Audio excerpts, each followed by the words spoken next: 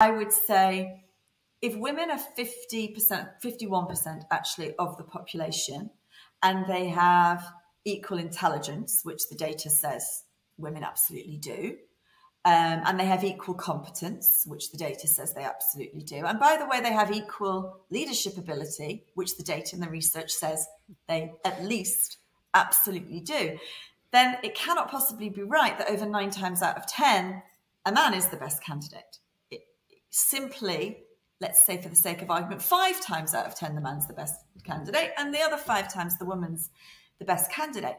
So the real question is actually, what happens to those 5 times out of 10 women? Where did all those brilliant and talented and intelligent and competent women go in that decision? And why do we, and it's not just men, by the way, why do we so often believe that the man is better and stronger and the stronger performer, even in those instances when he isn't? Sometimes he is, even in the instances when he isn't. And that's obviously a much more difficult question to answer.